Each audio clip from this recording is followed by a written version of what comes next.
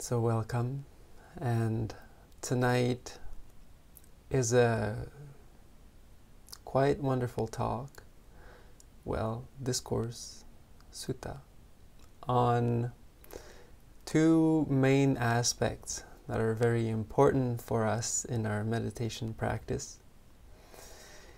And this sutta in particular is extremely good at explaining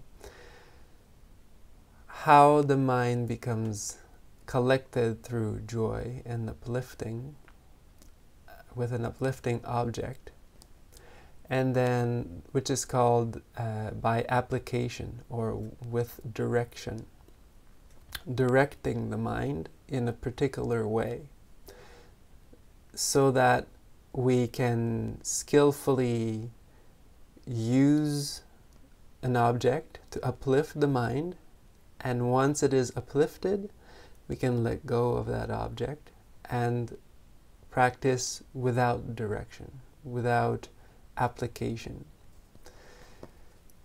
And so these are vitaka, vichara. Vitaka and vichara are thinking and reflection, or thinking and imagining. And these are present in the first level of meditation, the first jhana, and they fade, they calm down at the second jhana. And this is the natural progress of this meditation.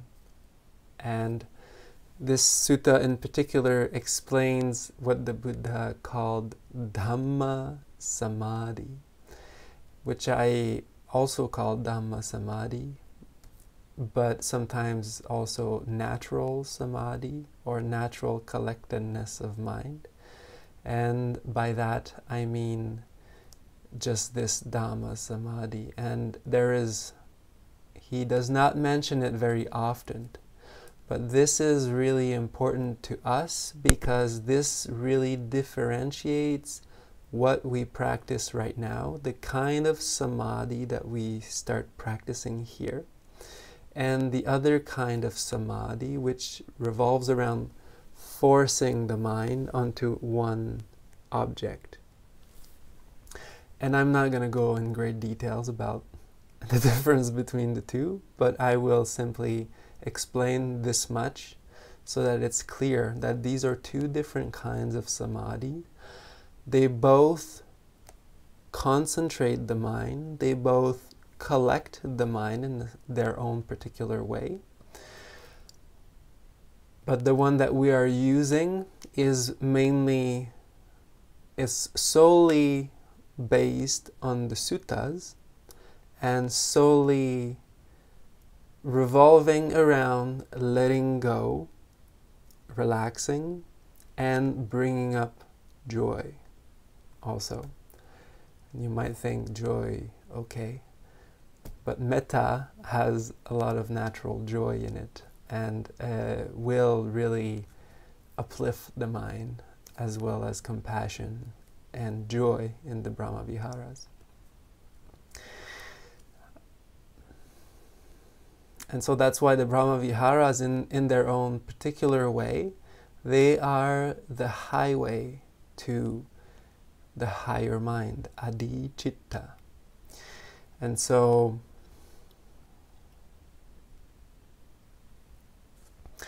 this particular sutta is a wonderful sutta, especially at the beginning, because it explains very clearly this process, which needs to be when we understand that this is how the mind works, this is how the mind becomes collected with the joy. Because when the mind we learn to stabilize the mind in the joy by letting go of all the other distractions, the mind is happy. Therefore, the distractions are cut away at their root. And that is wisdom, because we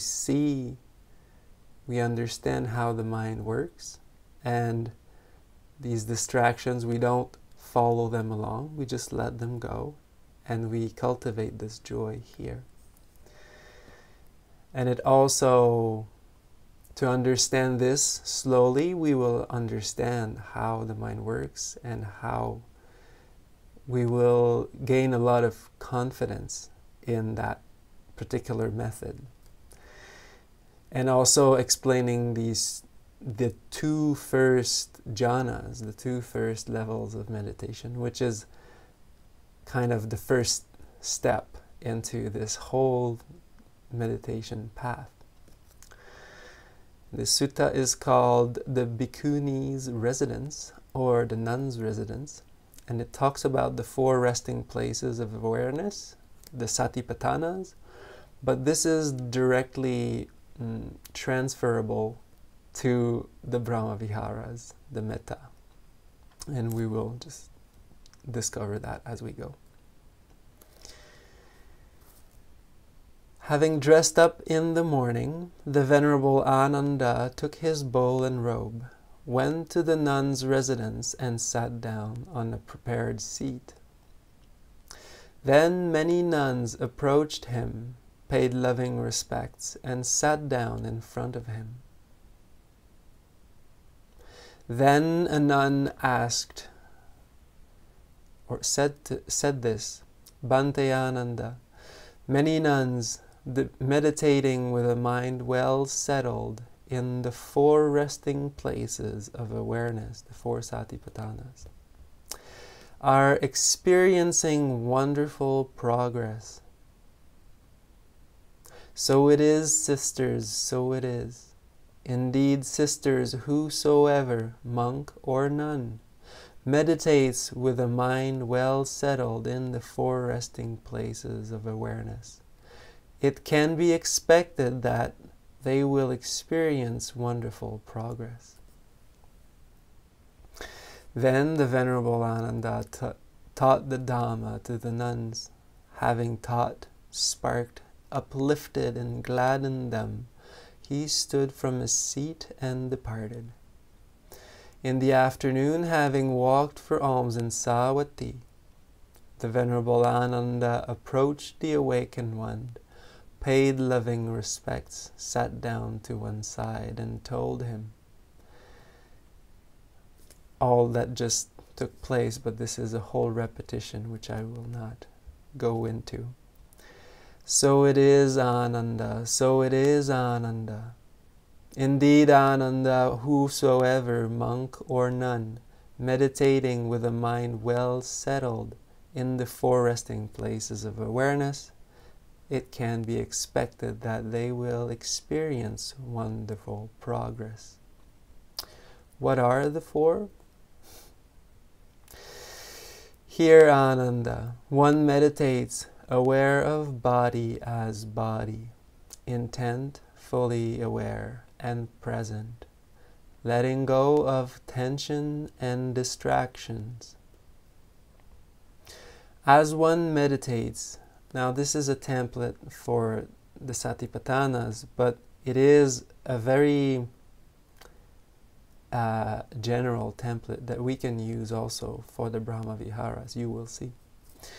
As one meditates aware of body as body, resting awareness upon body, bodily discomfort arises, one's mind becomes lazy or distracted outwardly.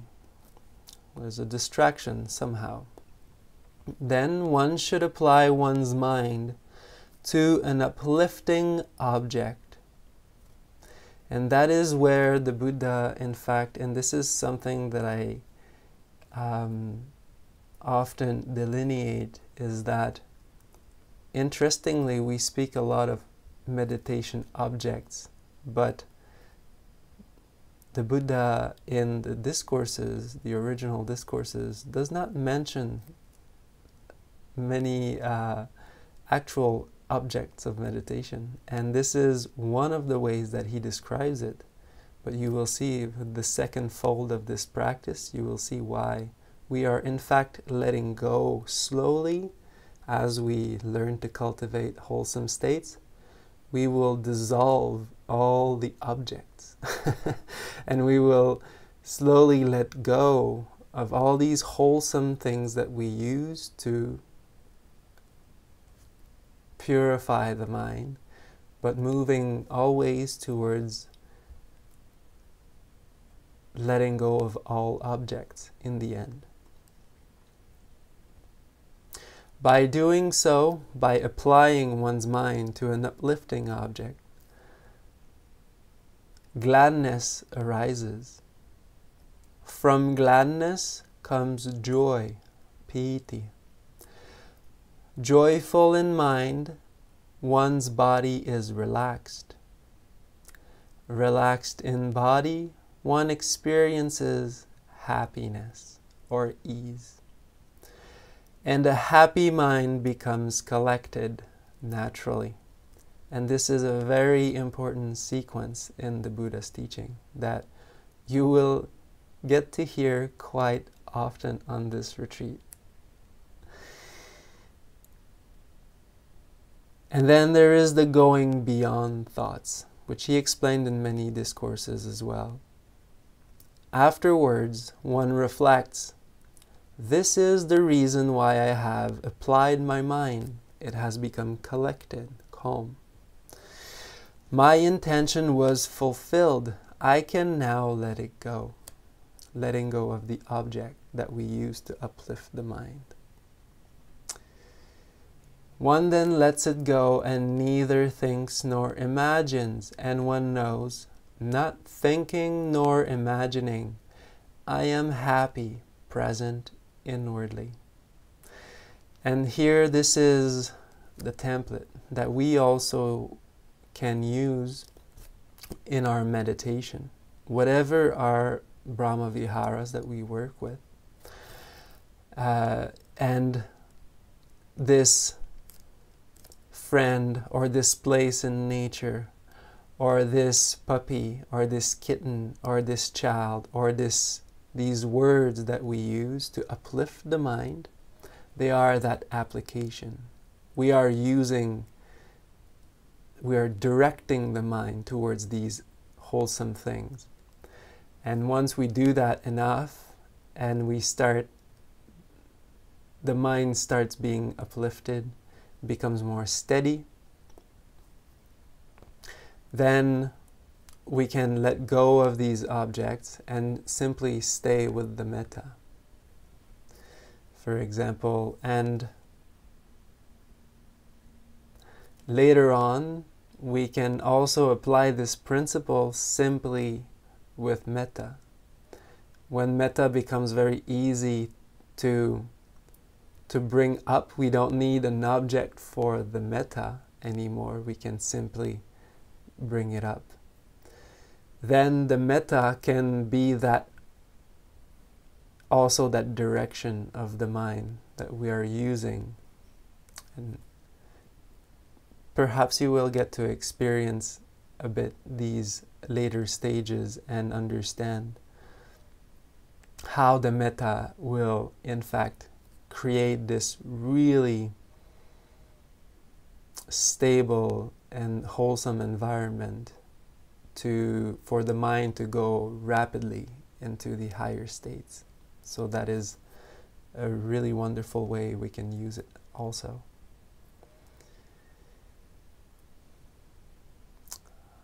On another occasion, and he goes through the 4 Satipatthanas. I will only go through it once more just to make sure this sequence is well understood, and then we will move along.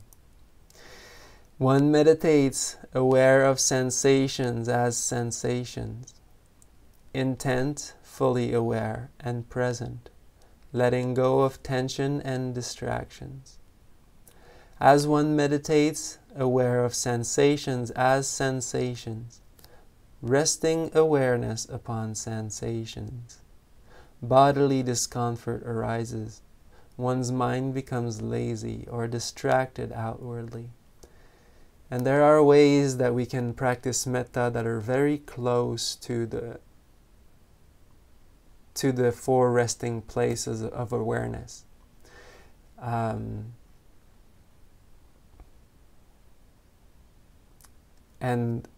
metta fits very well in that category of sensations, because it is a sensation that it is a wholesome sensation that we are cultivating.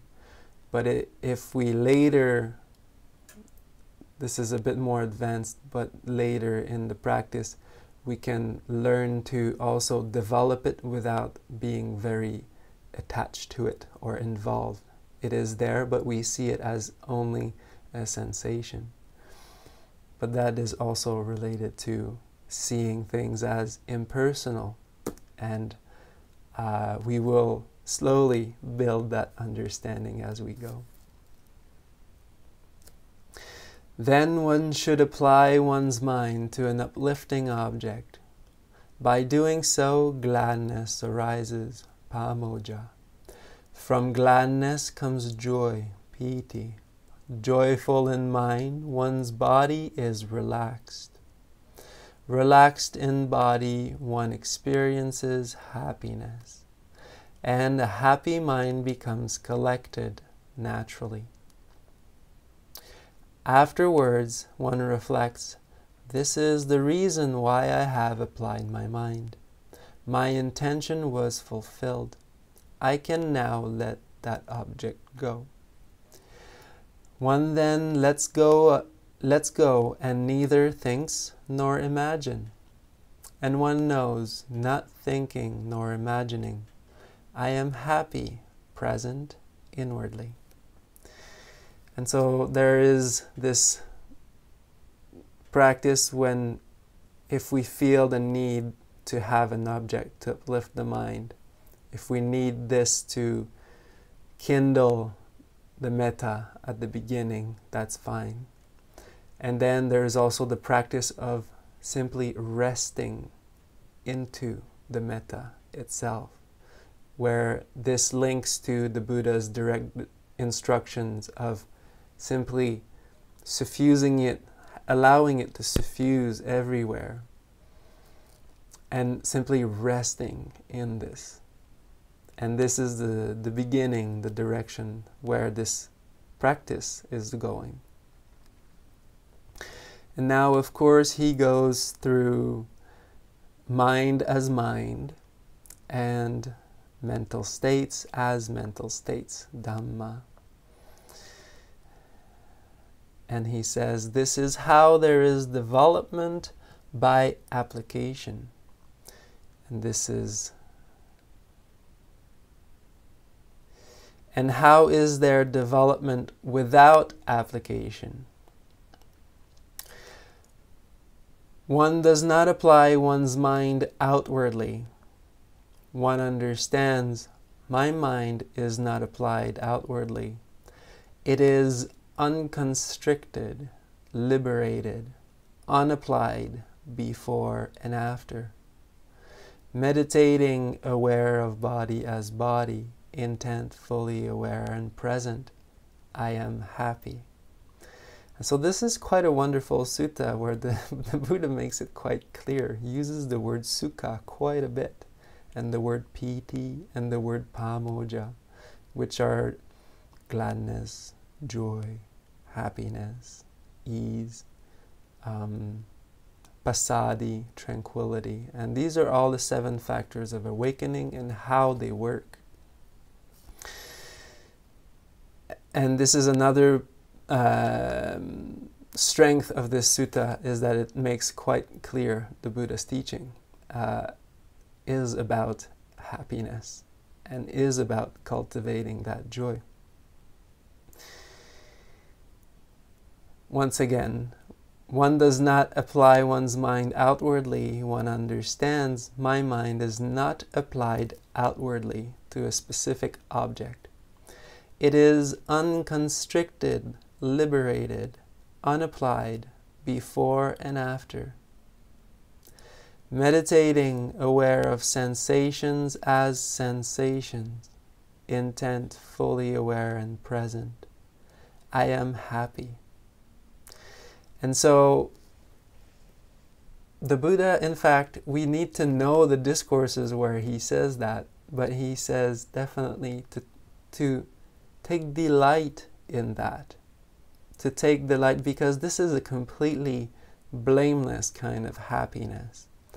And when we sit with the metta that is completely open, completely boundless, we're not forcing, but it simply is happening. You know? Very, very simple. And there is great happiness in this. And as the mind calms down, it gets better and better. So this is what the Buddha is saying here, and we will discover every more steps of this process throughout the retreat. But this is quite a good beginning.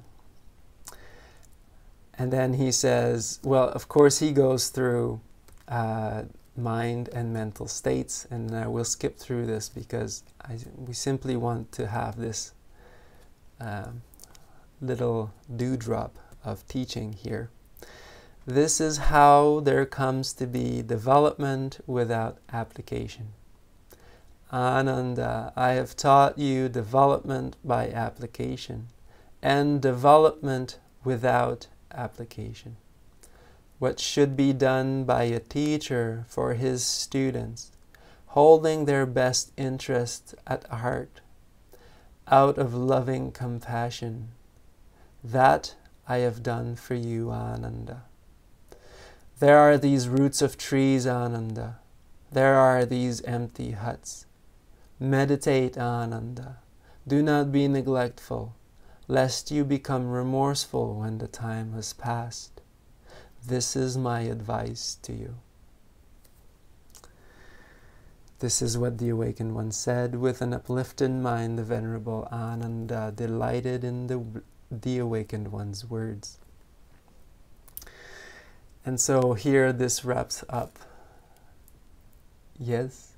Did you have a question? Okay, good.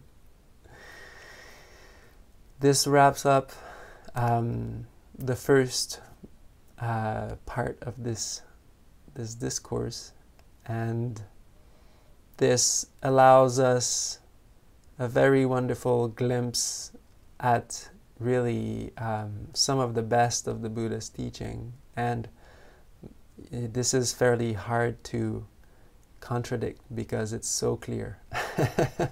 And it is explaining very clearly the first steps of the first jhana and the second jhana. And I will break these levels of meditation down to you in future talks, but this is a bit of an introduction. And the other fold of this talk is different similes, different analogies that are really helpful for us to contemplate while we practice loving kindness meditation or metta. And these are part of a sutta that is called the simile of the saw, which I will not read. I will not read the simile of the saw itself, but there are very wonderful analogies that the Buddha gives in this particular sutta, and I read part of it today in the guided meditation. But this is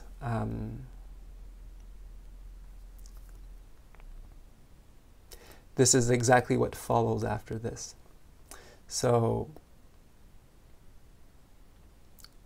this imagery and this analogy and way of showing that the Buddha has, the Buddha in fact taught a lot using similes, and in fact there is a sutta where he says how to teach, and there's 5 points, and one of them is I should always teach with using imagery or analogies. And so the Buddha was very, very skilled in this particular way of explaining things. And the more we read the suttas, we start realizing how wonderful his way of teaching was. Because this is, he said, this is how a lot of wise people understand, really. And so here it is. There's four analogies that can really leverage our practice. And it is in relation when someone comes to us with hurtful intentions and or harsh speech. And so you will this is also a very wonderful sequence that we can use when some problematic person or situation arises. And this is the teaching on how to deal with these things. There are 5 possible manners of speech that other people could say to you. Their speech may be timely or untimely, true or false, soft or harsh, bent on goodness or bent upon harm, with a loving mind or with inner hate. If others should speak to you in any of these ways, at that time you should train in this way. Our minds will be unshaken, and we will not retaliate with hurtful words. We will dwell with a heart full of love, caring for their well-being, not obsessed by resentment. We will dwell suffusing that person with a heart filled with love, and with this as a support, we will dwell suffusing the all-encompassing universe with a heart filled with love, vast, expanded, boundless, without anger nor resentment. This is how you should train monks. And here again we see how the Buddha explains, start with one person, but then also you should continue to not stop there, continue and suffuse the entire universe, just like that. No big deal. And this is, this is a sequence that comes back over and over in many different forms, but essentially it is the same like this. Just as if a person would arrive with a shovel and a basket and say, I shall take away the earth from this great big earth. He would dig some soil here and there. He would scatter some soil here and there, spit here and there, and urinate here and there, saying, be without earth, be without earth. What do you think, monks? Could that person take away the earth with this great... Could that person take away the earth from this great big earth? No, Bhante. Why? Because, Bhante, this great big earth is deep and immeasurable. It is not possible to take away its earth. That person could only reap misery and disappointment. There are 5 possible manners of speech that other people could say to you. If others should speak to you in any of these previous ways, at that time you should train in this way, monks. Our minds will be unshaken, and we will not retaliate with hurtful words. We will dwell with a heart full of love, caring for their well-being, not obsessed by anger. We will dwell suffusing that person with a heart filled with love, and with this as a support, we will dwell suffusing the all-encompassing universe with a heart like the earth, vast, expanded, boundless, without anger nor resentment. This is how you should train monks. Just as if a person were to come with yellow, blue, and red paint, and he would say, I will paint shapes in the air. I will make forms appear in the air. What do you think, monks? Could that person paint shapes in the air and make forms appear? No, Bhante. Why? Because, Bhante, space is without form, without attribute. It is not possible to paint shapes on it and make forms appear on it. That person could only reap misery and disappointment. There are 5 possible manners of speech that other people could say to you, monks. And if others should speak to you in such a way, at that time you should train, our mind will be unshaken, and we will not retaliate with hurtful words. We will dwell with a heart full of love, caring for their well-being, not obsessed by anger. We will dwell suffusing that person with a heart filled with love. And with this as a support, we will dwell suffusing the all-encompassing universe with a heart like space, vast, expanded, boundless, without anger nor resentment. This is how you should train monks. Just as if a person were to come with a blazing grass torch and would say, with my blazing grass torch I shall burn away and dry up the river Ganges. What do you think, monks? Could that person burn away and dry up the river Ganges with a blazing grass torch? No, Bhante. Why? Because, Bhante, the river Ganges is deep and immeasurable. It is not possible to burn it away and dry it up with a blazing grass torch. That person can only reap misery and disappointment. So it is, monks, and so you should train. Our minds will be unshaken, and we will not retaliate with hurtful words.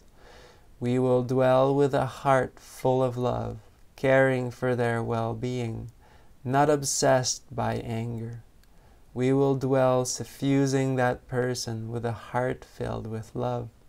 And with this as a support, we will dwell suffusing the all-encompassing universe with a heart like the river Ganges, vast, expanded, boundless, without anger nor resentment.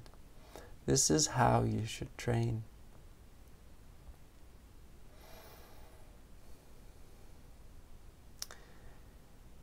Just as there was a skin bag which was polished, smoothly polished, thoroughly smoothly polished, soft and silky, oiled and not dry. And a person came with a stick and a pebble and said, I shall make this skin bag rustle and crackle. What do you think, monks? Could that person make this thoroughly smoothly polished skin bag rustle and crackle with a stick and a pebble? No, Bhante. Why? Because, Bhante, that skin bag is polished, thoroughly smoothly polished, soft and silky, oiled and not dry. It is not possible to make it rustle and crackle with a stick and a pebble. That person could only reap misery and disappointment.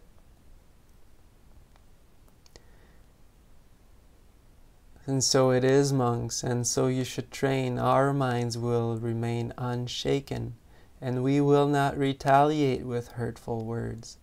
We will dwell with a heart full of love, caring for their well-being, not obsessed by anger. We will dwell suffusing that person with a heart filled with love. And with this as a support, we will dwell suffusing the all-encompassing universe with a heart like a skin bag, vast, expanded, boundless, without anger nor resentment.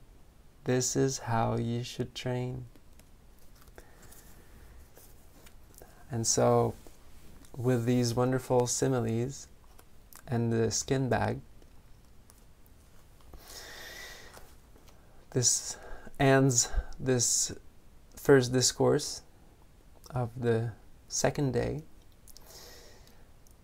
And I hope this was helpful to you in understanding a bit more about the practice.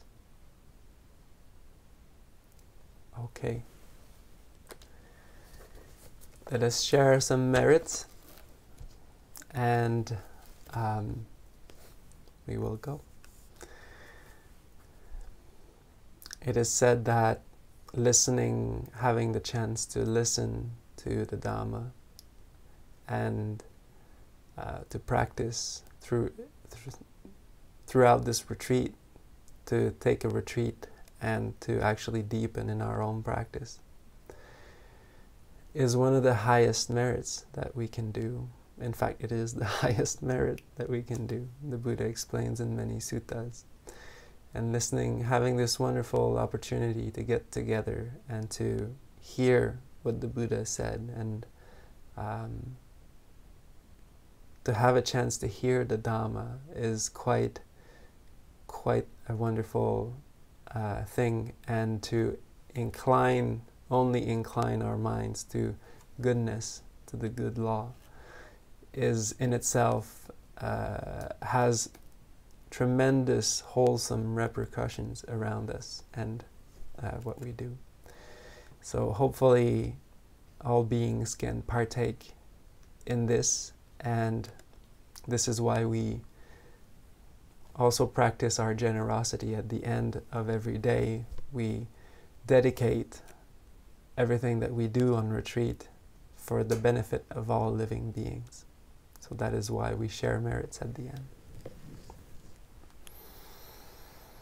Dukkha patthācāni dukkha, bhaya patthācāni bhaya, soka patthācāni soka, hantu sabbepi panino. Idang no punyang sabbhe sattha numodantu, sabba sampatti siddhya, aga sattha cha bhumatta, devanaga mahidikha, punyang tang anumoditva, chirang rakkanta buddha sasasanang. May suffering ones be suffering free, and the fear-struck fearless be. May the grieving shed all grief, and may all beings find relief. May all beings share these merits that we have thus acquired for the acquisition of all kinds of happiness. May beings inhabiting space and earth, devas and nagas of mighty powers, share these merits of ours. May they long protect the Buddha Sasana. Sadhu, sadhu, sadhu. I wish you a very good, fruitful meditation this evening and restful night, and I will see you tomorrow morning.